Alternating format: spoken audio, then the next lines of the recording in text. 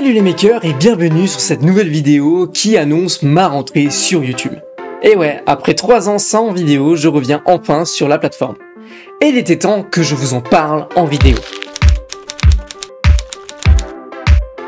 Alors comme certains d'entre vous ont pu le voir cet été, j'ai déjà publié quelques vidéos sur la chaîne. J'y ai parlé de création web, d'entrepreneuriat et d'intelligence artificielle. Et un tout petit peu de conception 3D, j'ai pas pu m'empêcher. Et à vrai dire, ces premières vidéos m'ont permis de me remettre dans le bain de la création de vidéos sur YouTube et surtout de travailler mon processus de création, de tournage et de montage, tout simplement. Mon objectif est d'avoir un processus de création fluide en toute autonomie pour les prochaines vidéos. Je veux faire des vidéos qui soient utiles, qui apportent de la valeur, mais qui ne me prennent pas trop de temps à créer sans en diminuer pour autant la qualité. Et selon moi, c'est le minimum aujourd'hui lorsque l'on crée du contenu, que ce soit sur YouTube ou sur d'autres plateformes. Car il n'a jamais été aussi difficile d'attirer une audience aujourd'hui sur YouTube.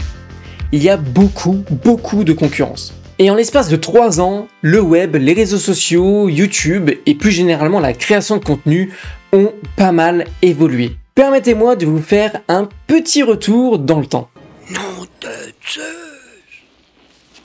Il y a 3 ans, en 2020, les shorts YouTube n'existaient pas. Ils sont arrivés en France qu'en juillet 2021. Ça date vraiment d'il y a peu. Il y a 3 ans, toujours en 2020, TikTok commençait à devenir de plus en plus populaire en Europe et en France. Alors bien que TikTok ait été créé en 2016, c'est vraiment qu'en 2019-2020 que l'application s'est vraiment popularisée en France. Ça ne date pas vraiment de 2016. Et enfin, il y a 3 ans, la photo régnait encore en maître sur Instagram. Aujourd'hui, c'est plutôt la vidéo qui a pris le dessus. Il est vrai que quand je vous raconte ça, ça paraît étonnant de voir comment le paysage internet a évolué en l'espace d'à peine 3 ans. 3 ans, c'est très peu. Et en même temps, à l'échelle d'internet, c'est beaucoup plus long. Internet évolue très vite.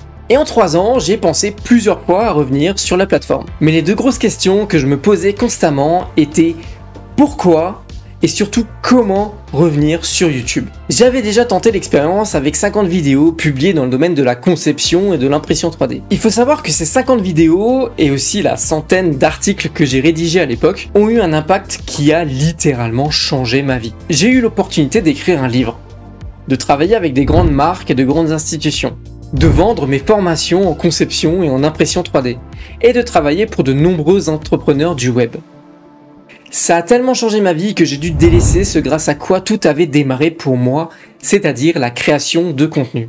Et créer des vidéos sur YouTube, ça peut vous paraître un peu bête, mais ça me manquait énormément. Le fait de chercher de bonnes idées de vidéos, d'écrire, de tourner et même de monter des vidéos, ça me manquait. Ouais, j'ai bien parlé de montage, le montage me manquait aussi. C'était plus fort que moi, ça en devenait même viscéral. Et c'est surtout le fait de voir les entrepreneurs pour qui je travaillais en train de créer des contenus pour YouTube et de faire des lives pour leur communauté, tout ça me ramenait à ce que je considérais comme étant un échec personnel, c'est-à-dire d'avoir lâché complètement la création de contenu et la création de vidéos sur YouTube. Début 2023, j'ai pris une décision radicale et risquée. Lâcher une partie de mes clients pour reprendre la création de contenu. Mais comme je vous le disais, en 3 ans, tout a bien changé. Les vidéos verticales sont partout et la mode est à la multiplicité des posts sur les différents réseaux sociaux.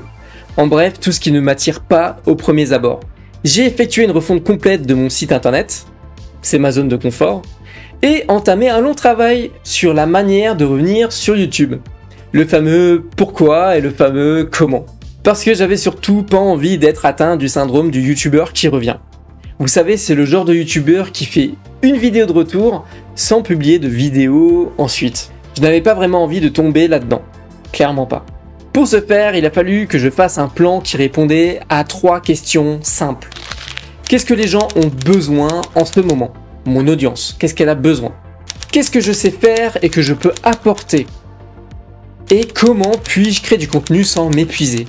Et ce dernier point est pour moi le plus important.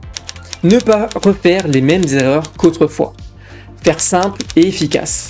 Et avoir en tête que la création de contenu n'est pas un sprint, mais bel et bien un marathon. Pour vous donner un petit exemple, sur mes 50 premières vidéos YouTube, les vidéos où j'étais ambassadeur pour la marque 𝐋𝐚𝐽𝐻 m'ont pris chacune plus d'1 semaine de travail à temps complet. C'est juste énorme. C'était des tournages avec beaucoup de préparatifs, de la réflexion, de la conception, des tournages à plusieurs caméras et surtout énormément de montage. Et quand je regarde ma vidéo la plus regardée aujourd'hui sur la chaîne, je peux vous dire qu'elle m'a pris très exactement 40 minutes du moment où j'ai décidé de faire la vidéo au moment où elle était publiée sur YouTube. Donc je me le répète ici, je vais faire beaucoup plus simple et plus efficace dans les vidéos à venir. Et comme aujourd'hui j'ai envie de traiter bien plus que de la 3D, j'ai effectué une petite refonte de la chaîne que vous pouvez voir sur la page principale de la chaîne. Toutes ces thématiques ont une chose en commun, c'est ce qui m'anime le plus, la création.